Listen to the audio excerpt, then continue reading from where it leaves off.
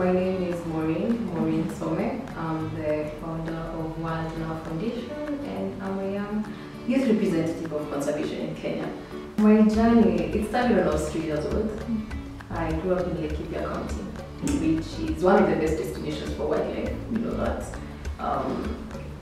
I wanted to adopt an elephant when I was about 9 years. Then we moved from Laikipia to Nairobi, totally different environment. So to keep myself busy, I started rescuing street cats and street dogs. So by the time I was 10, I had over 30 street cats and dogs and a few birds. So I would rescue the birds which are injured and then release them. So this went on for quite a while until I was 15. And I decided to work with KWS, volunteer that is, in the animal orphanage. So I volunteered for quite some time in the orphanage and the spy work.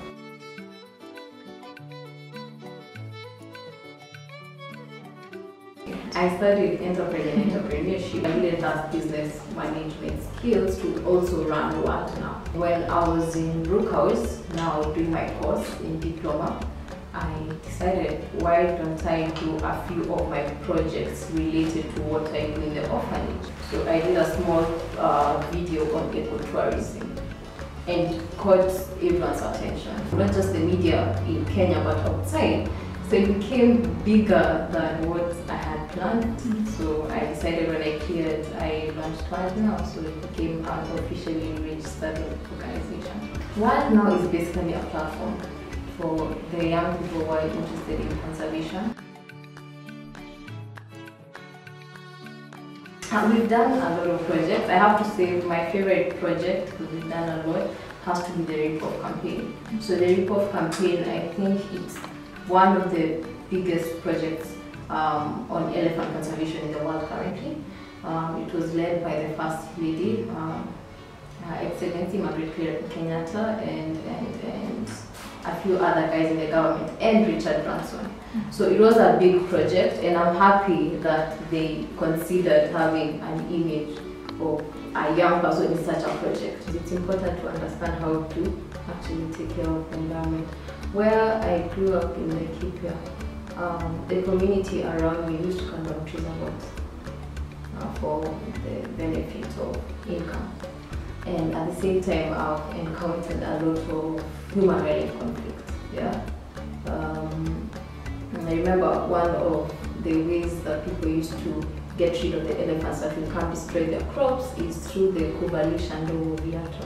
So what that means is using a block of wood, this big block of wood, they'll hammer a 6-inch nail on the block of wood and place them on the farm. So in the middle of the night, because our house was literally next to the forest, we would see the elephants coming and they would step on the block of wood. So imagine you walking for miles and weeks with a 6-inch nail on your foot. So that's how bad it was back then.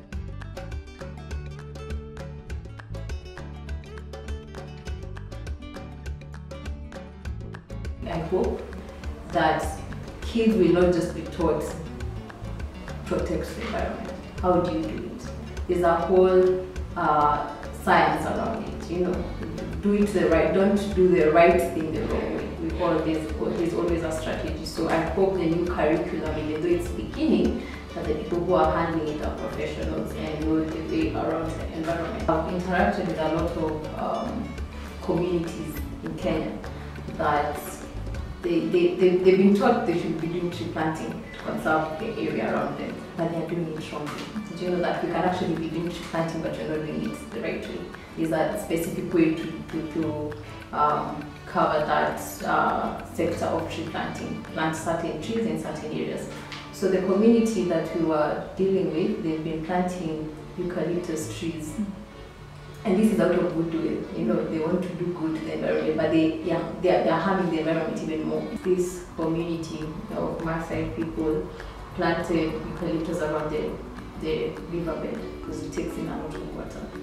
Then they sell it probably 10 years later at 15,000. The stem goes for 15,000. But the amount of water that eucalyptus takes.